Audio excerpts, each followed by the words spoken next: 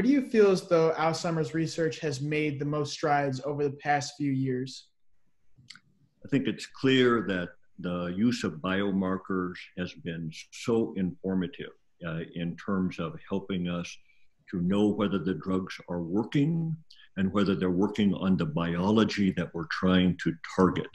So although we do not have a new approved drug yet, we can see, both from the trials and the biomarkers in the trials, that we're definitely affecting the brain in the way we want.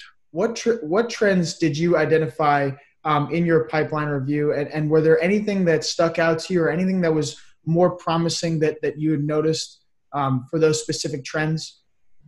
Yeah, there were very interesting trends, Marco, both positive and negative. So a negative trend was that over the past few years, we've had a lot of enthusiasm for a class of drugs that inhibit the enzymes that make the toxic protein amyloid in the brain of the Alzheimer patient.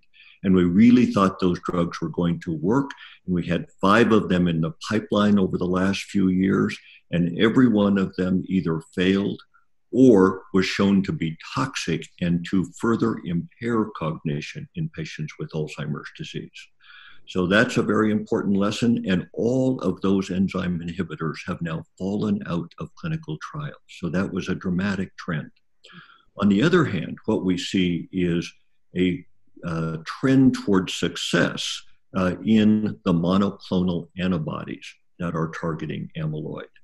So that we have aducanumab, which is a Biogen product that is making progress. We have BAN2401, which is an Eisai product that's making progress, and gantenerumab, which is a Roche product. And they all are monoclonal antibodies that target amyloid.